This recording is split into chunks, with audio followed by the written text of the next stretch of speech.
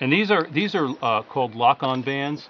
Now these guys, because they're chicks, it's not necessarily needed because they might pick at these a couple of days and then they don't care. But if you put a band like a regular butt end band that just goes together like this on an adult bird, they don't like it, right, for a few days, and they're strong enough to pull it off. Oh. These will fold over, and I crimp it down, and so it's good for adults. We use them on chicks, but if we butt end banded these, they wouldn't take them off. Oh, yeah. It'll be a few days. They might take a. Yeah, they won't like it. How about this leg? Laying there with his feet up. So you're gonna do them all on their right leg? Yeah, we pretty much do that as a matter of practice here. You have their hatch date, right? Yeah. First one was February 2nd. Okay. I'm just checking to make sure it fits. Now you see. Hey. Yeah, Rachel's got a spreadsheet. See that? Nice fit, not too tight, not too loose. And even though these guys have adult legs pretty quickly, sometimes their feet are a little small, and you don't want to put an adult-sized band on. Might fit good on the leg, but you don't want it to slip over. And so this is perfect. Get it past their knee. Yeah, it's a nice fit. All right. All right. It's got bling. It's going to be a tough one. One of these guys is going to dump on me, I know it. That's the one, I think. That's either the smallest or the second smallest. I don't know. Do you have the smallest one, Cheryl? That's got to be the second to the last. That's number 4. We'll do weighing. In fact, do you have a wing cord in there? In the toolbox? We've done so much of that it's kind of redundant after a while. We only do it on the adults. Yeah. Chicks change. And I think somebody was posting wing measurements. I'll show you what that is. One of the things. And weight can be a little bit deceiving. If they just finished eating a mouse or a rat, that's a lot of their body weight. Twice their body weight. So, but I'll show you when I finish this guy. I'll show you where we measure wings, because you can equate age with feather growth on the primary. How well can they see? Oh, they can see great. Can they in the light too? Oh yeah. No, they don't need the dark.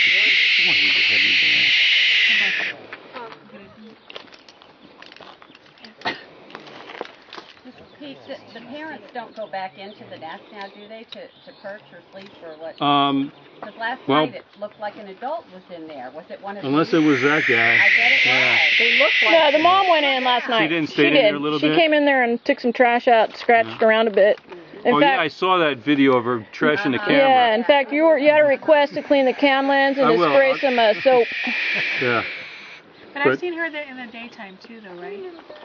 Well, the female's not been roosting in there, not recently, not in the day. It's just the chicks, their wings are deceiving because she's. Was that a week ago? It could have been, maybe a week ago. This is 41. This might be the smallest one. Is that what we decided? I think Cheryl's got the smallest baby. Okay. He's sleeping. So pretty. Flies are all over stuff. How big their legs are. Yeah, and what happens often is they'll come back. Some of them, especially like that guy, will fledge probably a few days before the other ones. He'll be able to fly and might be out and about. And then I remember the littlest guy last year. He was in there a few days. Yeah, extra. Tiny hung in there for a while. And then they still hang on the nest. Yeah, and then they'll go out, and sometimes they come back, and then by the end of the summer, well, probably July or so, when the parents are like, "You're on your own, make it or not," then the parents come back and start hanging out and roosting in the cabin. And then they start their own. Yeah. Okay, this is 41, Cheryl. Started another nest. What? 41. Well, I talked to Pete Bloom about that, and that was there are 41. records about this 41 here. Because she's not around that much. No, but it can happen in really good years. And the other thing too about territories with these guys, he told me that he's been in a barn before where there are 8 pairs of barn owls in the same barn with different stages of chicks or broods or eggs or whatever. And there's not a lot of territorial problem. with hunting overlap, which I thought. I mean, a lot of that with diurnal birds of prey, red shoals, and all that, they kind of, this is my space, this is your space. But these guys are they're not communal, but they get along a little better.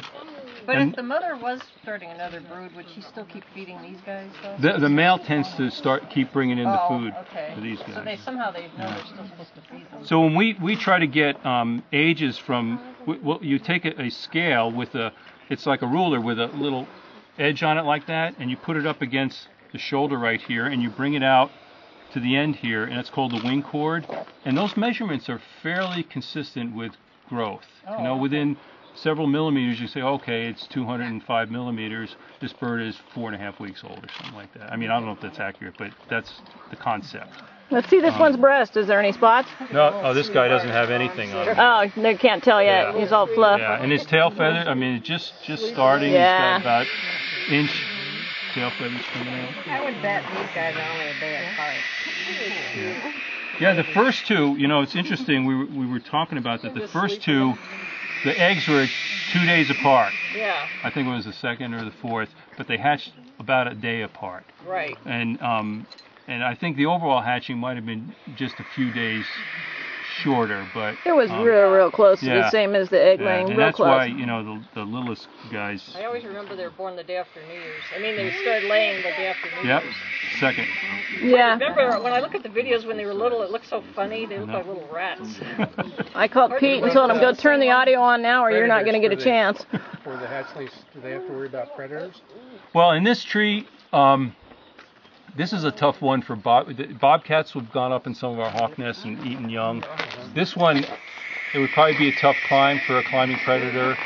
Yeah, great horned owl could come in. I think the adults might take a little bit of a stand, but it's a pretty good nest tree because it's so smooth. But I've seen several nests where you go up and you see the claw marks of a bobcat or something up there, and chicks are gone. What about the boxes? Do they get preyed on? What? The boxes? The boxes we set up to try to keep them predator proof because they're kind of hanging down. It'd Right. be really, even a raccoon or whatever would have a little bit of time to get in there. That's good. Yeah, we don't want to create death traps for these guys. Now, the difference between the male and the female is the coloring and the size? Females have spots on their chest. Yeah, and that's sort of different. Most of the birds of prey, the males have a little bit more, and in birds in general look a little more colorful. But the females tend to have more spots on them, and they're a little larger than males too. Some of the males don't have spots. I need one. The females just have more. I think that one's a female, isn't it? With all the spots. Well, could be, but that doesn't look very big to me. So, but it's hard to tell. I'm no. Pete's really good at this. I don't. Cheryl, you've seen a heck of a lot more than I have. This is 42. Pete, what about mating?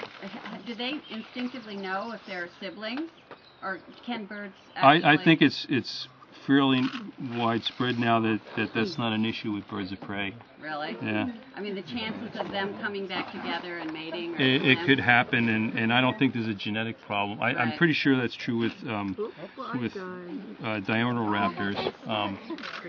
I don't know for sure, but... How many barn owls do you think you have out here? There's probably 12 or 15 pairs.